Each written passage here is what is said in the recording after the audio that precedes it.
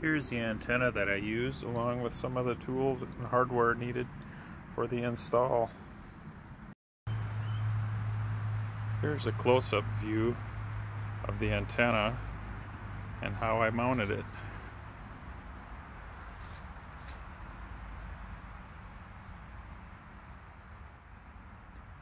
I mounted it on the end of a 1x4 board that's approximately 18 inches in length.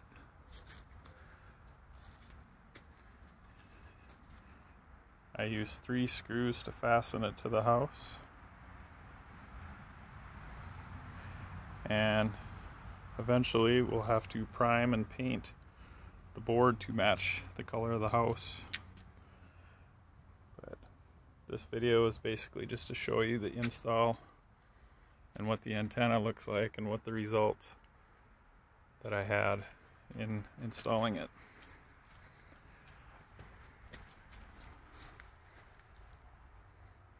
As you can see, we have a lot of trees in our area, but that doesn't seem to affect the clarity in the picture of the channels, and we get approximately 60 channels.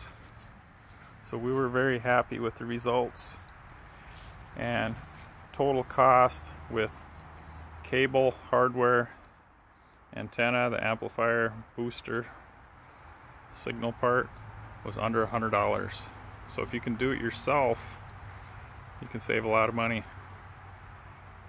And basically, our TV and internet, direct TV and internet bill was about $153. Now, going forward, it'll be $43 for a savings of $110. And basically, after watching all the content, we feel like we were watching a lot of the channels, the local channels with a lot of the TV programs on that we get for free we were paying for before, which didn't really make a lot of sense.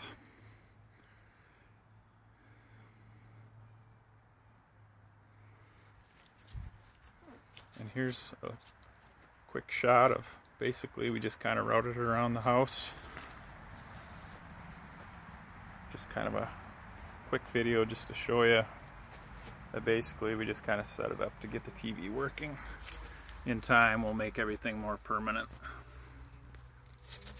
And here's a picture of a splitter. We have one coming in from the antenna and then 2 going out. One to the TV in the bedroom and one to the TV in the living room.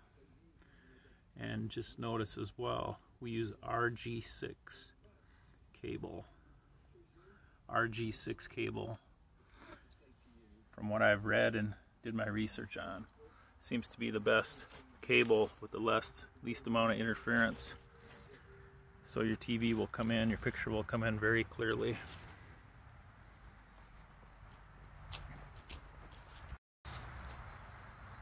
And as you can see, right now, it's the end of September and there's still a lot of leaves on the trees. But in the next month or so, a lot of the leaves will fall off. But we were really amazed at the picture quality and how many channels we got, even though there is as many trees as there is. But we didn't have a choice because our TV antenna locator told us this was the direction we needed to point our antenna. So